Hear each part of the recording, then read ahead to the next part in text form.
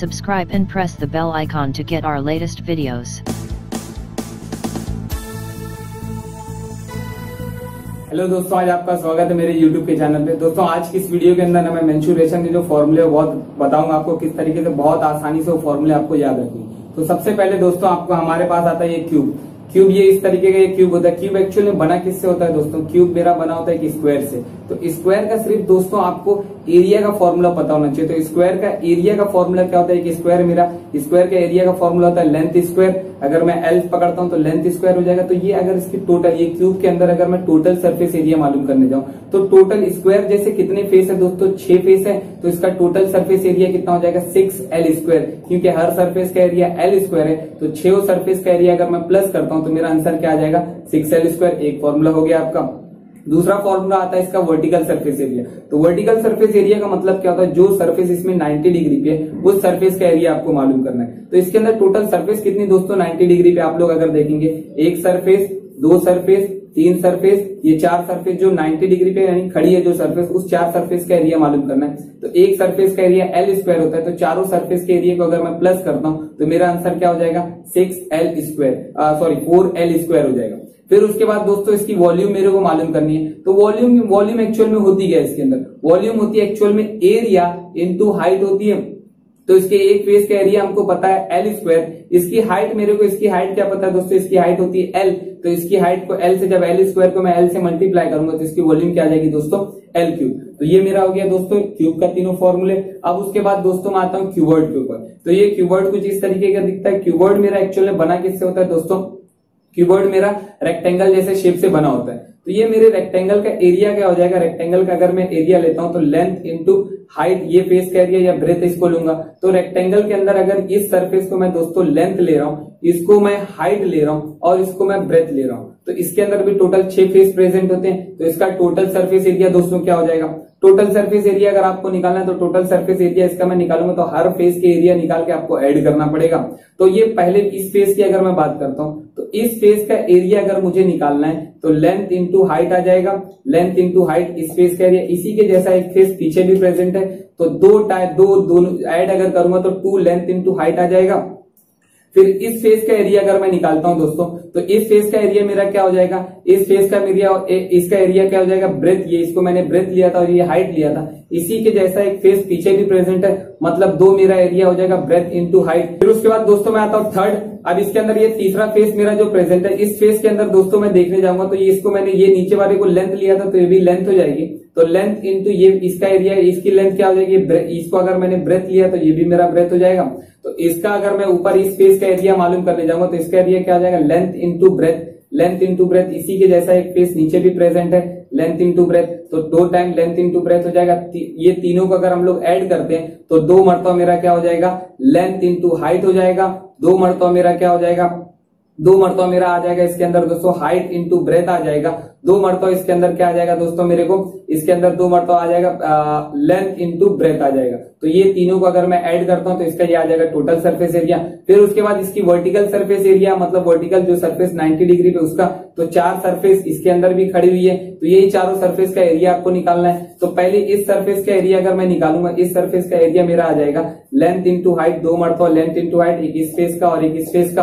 फिर उसके बाद ये सरफेस, ये भी मेरी वर्टिकल में खड़ी है, इस सरफेस खड़ी है तो इस सरफेस का एरिया क्या हो जाएगा? Breath into height. तो 2 मरतबा ब्रेथ इंटू हाइट। यही दोनों को अगर दोस्तों मैं ऐड कर देता हूं तो मेरा क्या आ जाएगा? इसका वर्टिकल सरफेस एरिया आ जाएगा। फिर उसके बाद दोस्तों मैं आता हूं इसकी वॉल्यूम के ऊपर। तो एक्चुअली वॉल्यूम होती क्या है? वॉल्यूम होती है एरिया इंटू हाइट होते हैं। तो एक फेस का रेक्टेंगल जो होता है उसका एरिया क्या होता है?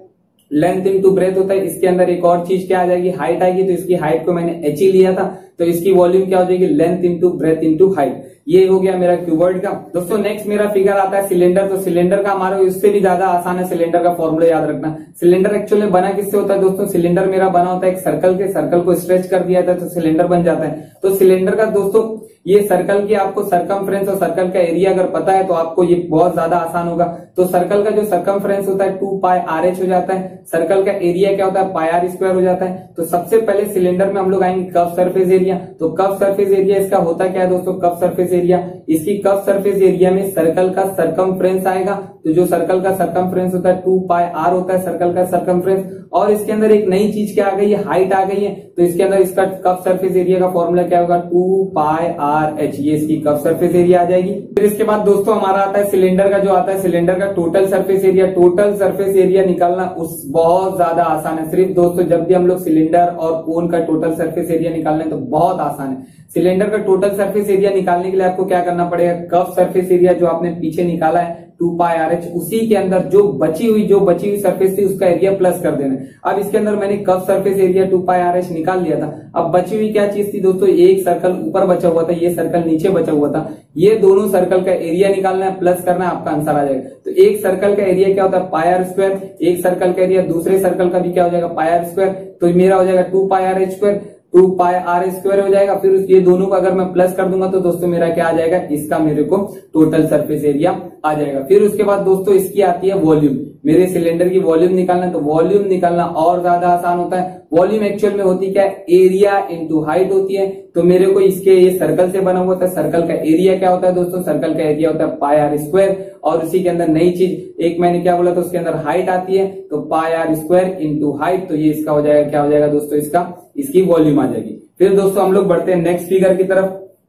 नेक्स्ट फिगर क्या है दोस्तों, मेरा कुछ कोन है, इस तरीके का कोन दिखता है। अब इस कोन के अंदर दोस्तों कोन का भी उसी तरीके से हम लोग फॉर्मूला मालूम करेंगे। तो कोन का सबसे पहले दोस्तों मैं कर्व सरफेस एरिया निकालता हूं। इस कोन का जो कर्व सरफेस एरिया उसकी बात करूंगा। तो कोन का कर्व सरफेस एरिया दोस्तों क्या होता है, कोन का कर्व सरफेस एरिया होता है पाई, ये एक फॉर्मूला दोस्तों आपको याद रखना है, रिमेंबर रखना है। तो कोन का कर्व सरफेस एरिया होता है पाई आर एल, ये कोन का कर्व सरफेस एरिया होता है। दोस्तों हमने कर्व सरफेस एरिया निकाल लिया, इसका कर्व सरफेस एरिया। फिर उसके बाद हमारा आता है टोटल सरफेस एरिया, जैसे कि हमने सिलेंडर के अंदर किया था। Curve surface total surface area क्या होता है, कर्व सरफेस एरिया प्लस जो बचा एरिया उसको प्लस कर देना। तो कर्व सरफेस एरिया मेरा इसका आ गया था पाई आर एल आ गया था। उसी के अंदर ये सर्कल नीचे, ये कोन में एक्चुअल में बेस, इसका बेस का एरिया क्या होता है, सर्कल होता है। तो इसका सर्कल का एरिया क्या होता है, पाई आर स्क्वायर होता है। तो पाई आर एल के अंदर पाई आर स्क्वायर आप ऐड कर दो, हो जाएगा कोन का टोटल सरफेस एरिया। फिर उसके बाद दोस्तों कोन की तुम्हारे को वॉल्यूम मालूम करनी है। कोन की वॉल्यूम मालूम करने के लिए क्या करने का दोस्तों, हम लोग ने जो सिलेंडर के पीछे वॉल्यूम मालूम करी थी उसी की वॉल्यूम के नीचे उसको डिवाइड क्या कर देने का दोस्तों, 3 से डिवाइड कर देने का,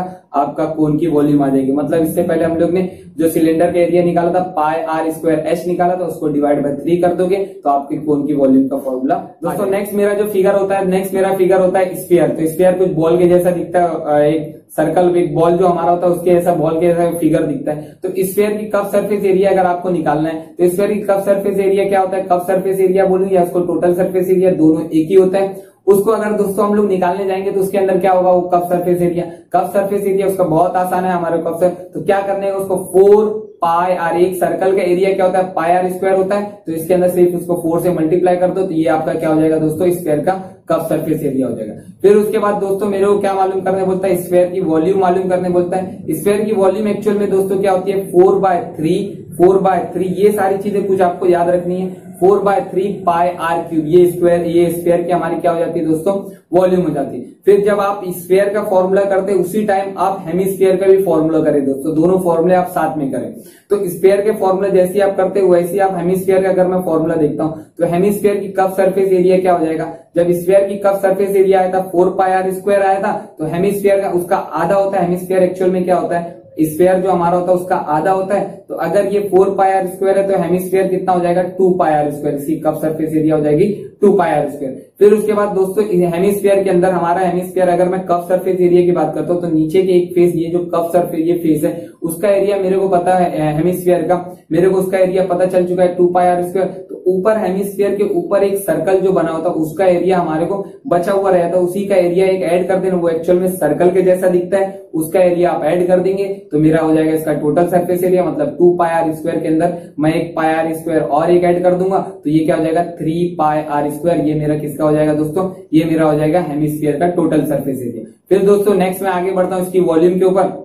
हम लोग ने स्फीयर की वॉल्यूम मालूम करी थी, स्फीयर की हम लोग ने वॉल्यूम दोस्तों क्या मालूम करी थी, स्फीयर की हम लोग ने वॉल्यूम मालूम करी थी दोस्तों 4/3 पाई आर क्यूब मालूम करी थी, उसी का आधा ऊपर वाला जो नंबर है उसका आधा कर दो, मतलब 2/3 पाई आर क्यूब उसका कर दो। ये किसकी वॉल्यूम हो जाएगी दोस्तों मेरी, ये वॉल्यूम हो जाएगी दोस्तों मेरी हेमिस्फीयर की। तो कुछ इस तरीके से दोस्तों बहुत आसानी से आप फॉर्मूले याद रख सकते हैं। थैंक यू दोस्तों।